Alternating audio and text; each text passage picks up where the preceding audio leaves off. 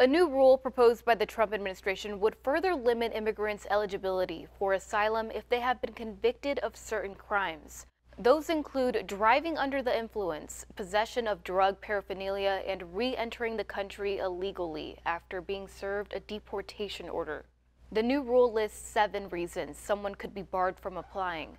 Others include committing a felony under federal or state law, alien smuggling or harboring, crime involving criminal street gang activity, offenses related to false identification, and found by an adjudicator to have engaged in domestic violence, even if there was no conviction. The rule isn't set in stone yet, but the Justice Department and the Department of Homeland Security said it would increase immigration court efficiencies, meaning they could focus on processing asylum cases of people without certain criminal records. The proposed rule is just one of the ways the Trump administration is trying to curb asylum applications. One policy requires asylum seekers from Central America to wait in Mexico until their immigration proceedings, which could take months and has forced many to wait in dangerous conditions.